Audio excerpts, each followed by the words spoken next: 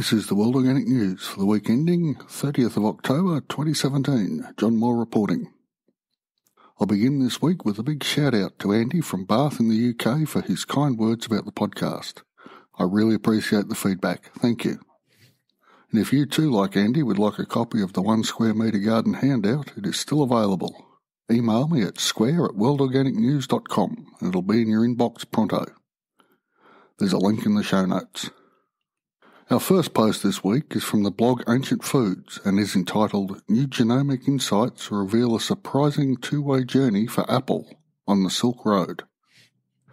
Quote, centuries ago, the ancient networks of the Silk Road facilitated a political and economic openness between the nations of Eurasia.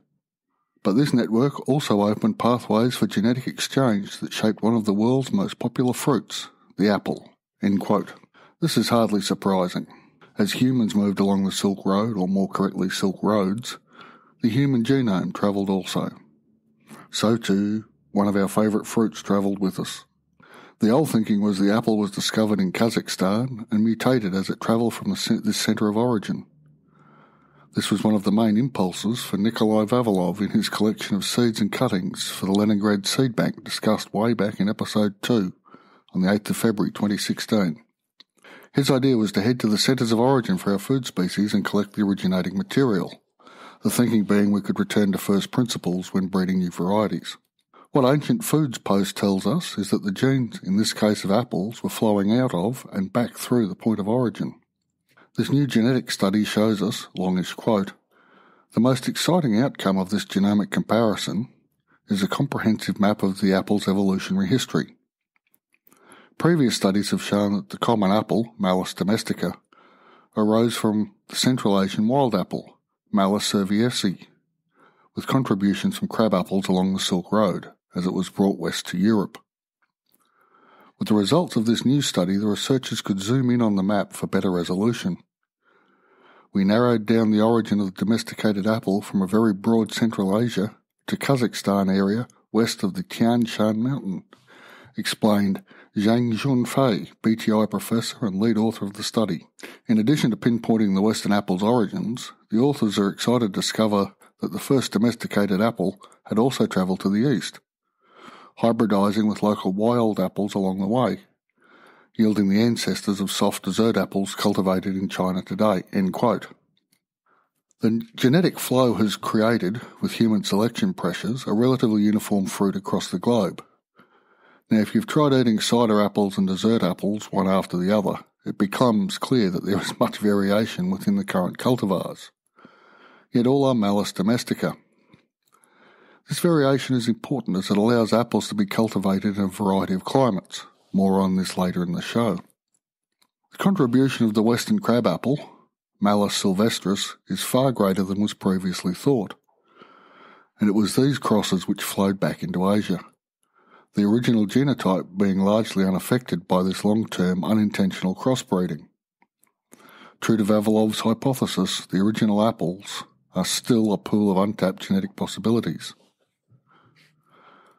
And now from the blog Irresistible Fleet of Bicycles comes a recommendation to read. With only 60 years of harvest left, how do we transform our food systems? Quote, Elise Wach from the Indie Farmer wrote an article published last week that explores the necessary trajectory for the future of farming. At a time when industrial agricultural systems are depleting our soil and placing quantity of produce and profit before quality and ecological health, this discussion is crucial. End quote. And from Adidas Wilson's blog comes the post, a weed killer is increasingly showing up in people's bodies. Another longish quote. The latest study to look at the long-term effects of Roundup, a popular weed killer developed by Monsanto in the 1970s, raises questions about the herbicide's possible contribution to poor health in certain communities. The study, published Tuesday in JAMA, tracked people over the age of 50 in Southern California, from 1993 to 96 and from 2014 to 2016, with researchers periodically collecting urine samples during that time. Researchers led by Paul Mills, Professor of Family Medicine and Public Health at the University of California, San Diego, found that the percentage of people who tested positive for a chemical called glyphosate which is the active ingredient in the herbicide Roundup, shot up by 500% in that time. The levels of glyphosate also spiked by 1,208% during that time." End quote.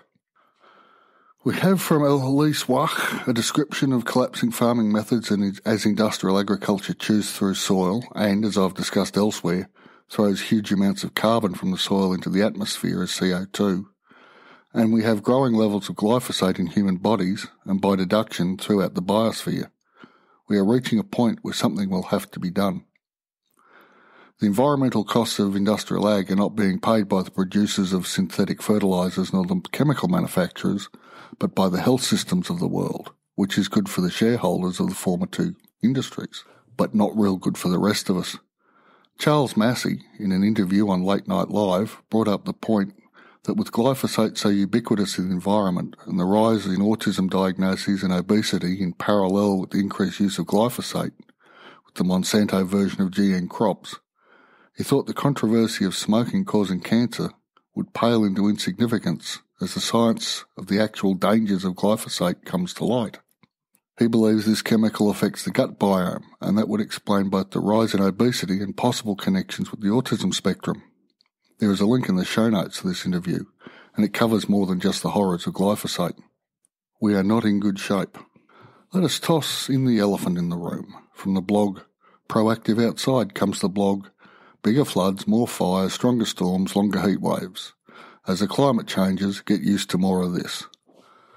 While this post highlights the climate events in the US for 2016 and 2017, which I have covered in previous episodes for the whole globe, it is worth the effort to click through to the post just for the photograph of golfers getting in around as the mountain behind them is erupting in flame. Yet Charles Massey from the Late Night Live interview mentioned above pointed out one interesting little calculation which should fill us all with hope. Roughly paraphrasing, he said, "If we can increase the soil carbon on 15% of our agricultural land by 1%, we can reverse/remove the equivalent of all the excess CO2 in the atmosphere." Now this will require a change in farming methods. It will not be a sign we can continue to burn fossil fuels forever, because there are other side effects from this practice beyond climate change, pollution, lung disease and so on. Ask the citizens, or is that comrades, of Beijing. There are reasons beyond Paris COP20 for the Chinese to be pushing electric vehicles. And speaking of China, a video post from Muhammad Thalib's blog entitled "China Turns Desert into Land Rich with Crops" follows on from our Great Green Wall of Africa post in episode 84. If we can turn back deserts, we can turn back the Syngentas, the Monsantos and the Bayers of this world. It is time to stand while the coastlines still do, before the number of climate refugees makes the Syrian crisis look like a drop in the ocean. As overwhelming as this may seem, it can be done. Charles Massey and other farmers are doing it. Elise Wach is banging heads together. We know far more about our food species than we ever did before. We can adapt in the short term, and we can reverse the effects of industrial ag without the world starving. And we can all grow a little or a lot of our own food. Take a stand. The time for hope is now. And with that, I'll finish up for this week. A transcript of this episode is available at www.worldorganicnews.com/88. Thanks for listening, and I'll be back at the same time next week.